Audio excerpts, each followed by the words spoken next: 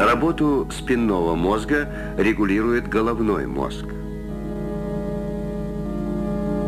Головной мозг расположен в полости черепа.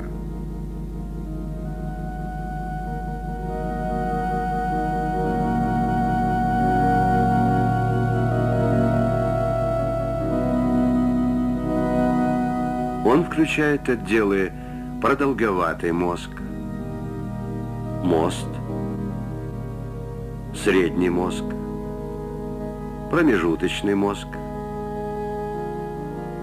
мозжечок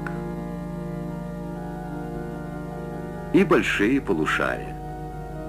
Белое вещество головного мозга связывает его со спинным, благодаря чему вся центральная нервная система функционирует как единое целое. Серое вещество в виде отдельных скоплений, ядер, располагается внутри белого вещества.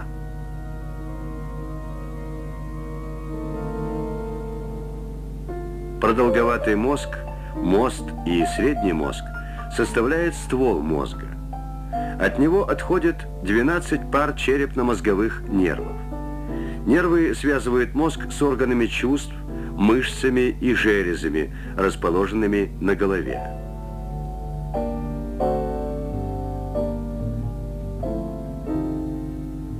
В отделах мозга, образующих ствол, расположены скопления нервных клеток, ядра, регулирующие жизненно важные функции организма: дыхание, сердечную деятельность, пищеварение, обмен веществ.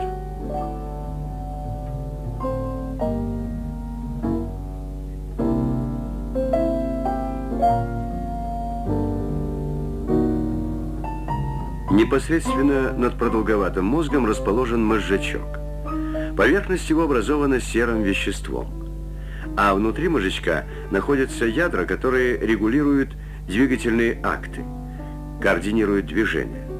Когда нарушается нормальная деятельность мозжечка, люди теряют способность к точным согласованным движениям, сохранению равновесия тела.